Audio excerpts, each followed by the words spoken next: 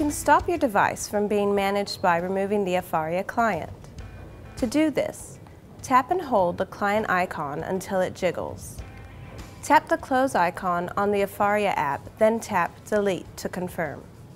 You now need to remove the configuration profile for the enterprise version of the Afaria client. To do this, tap Settings, then General. Now tap Profiles, then Config Payload. Tap to remove all configuration profiles. Then tap to remove the profile for ReadyCloud Mobility Afaria.